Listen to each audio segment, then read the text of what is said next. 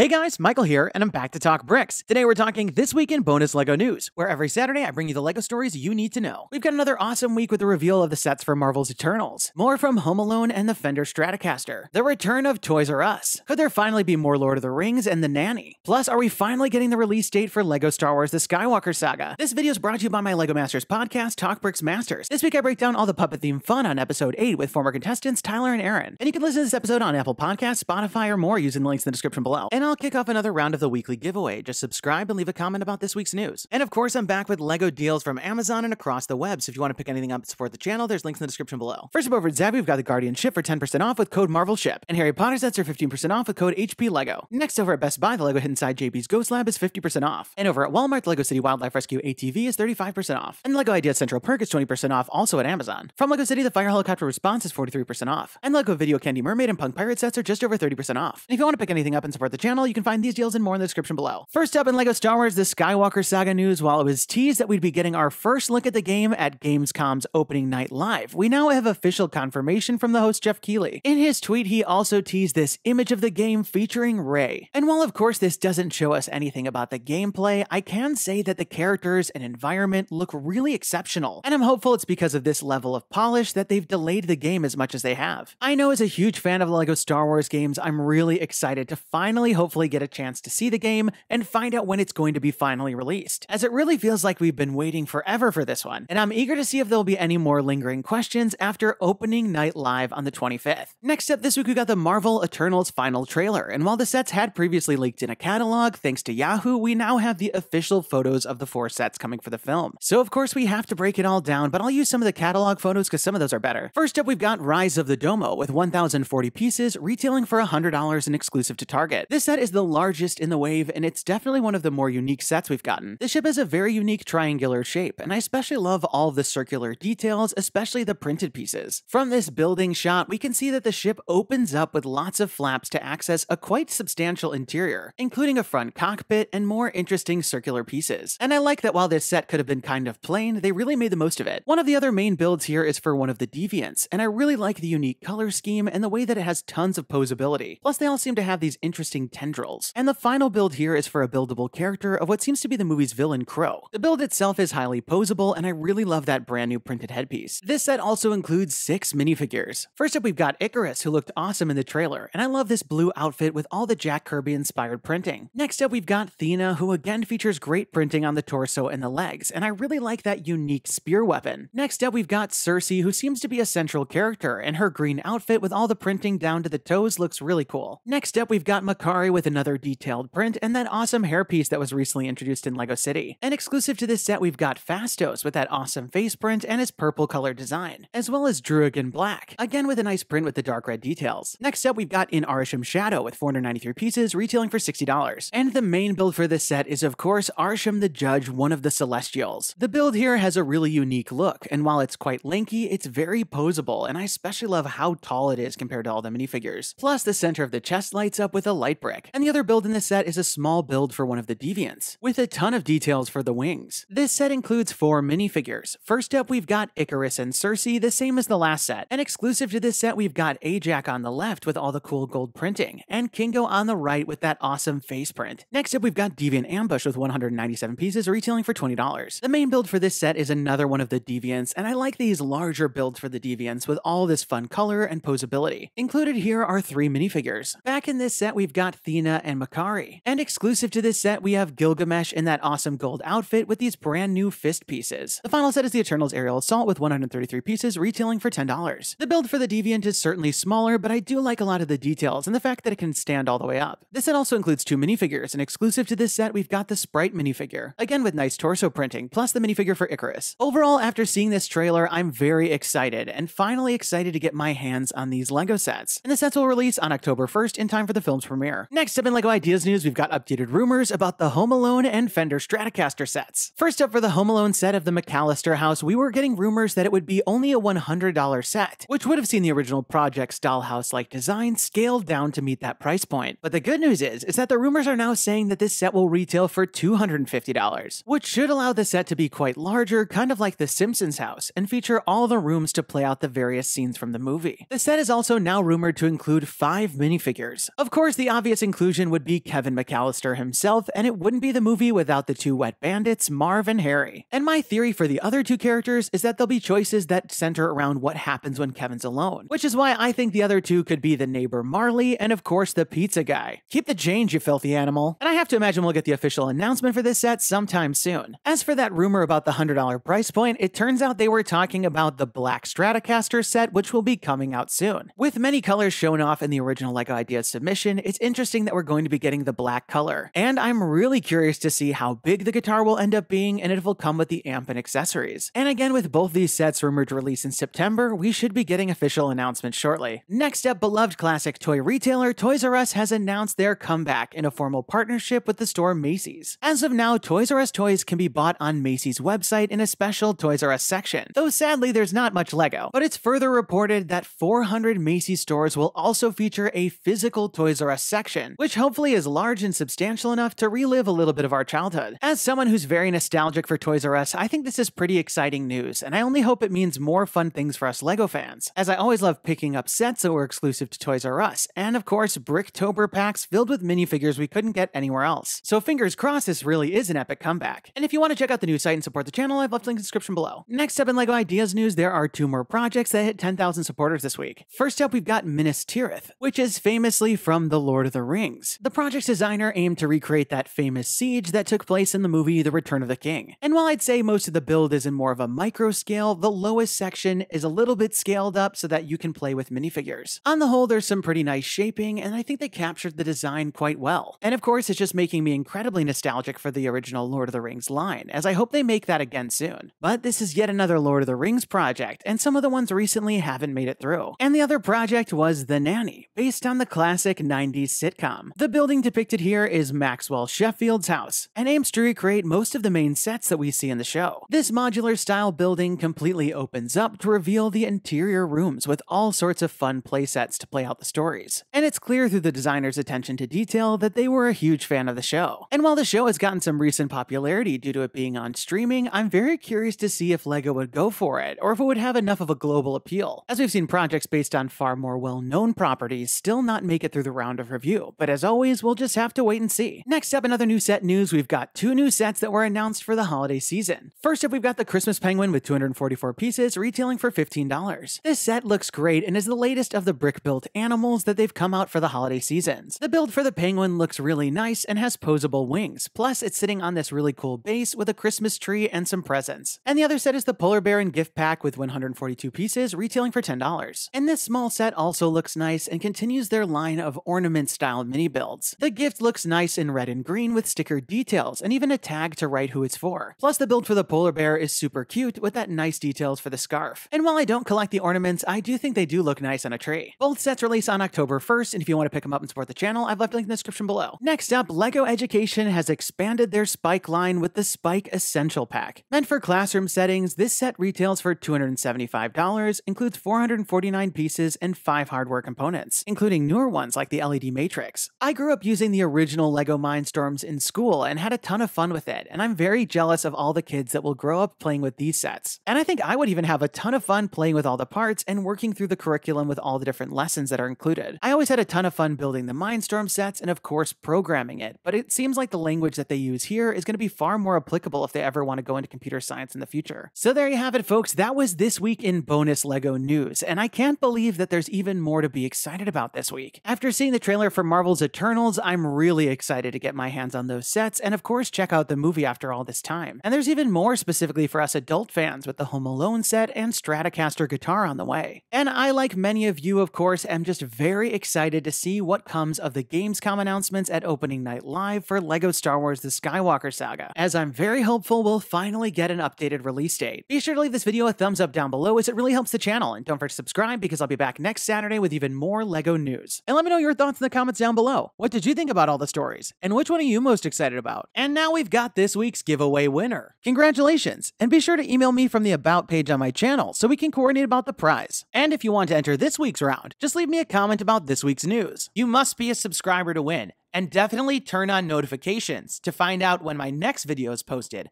because I'll be announcing the winners at the end of some of the videos. That's all the time we've got for today. Thanks, and have a good one! Hey guys, Michael here. Click to watch last week's video featuring the Ahsoka Brickhead, Marvel's Return, Pixar's Up, and FC Barcelona Stadium, and so much more. And don't forget to subscribe.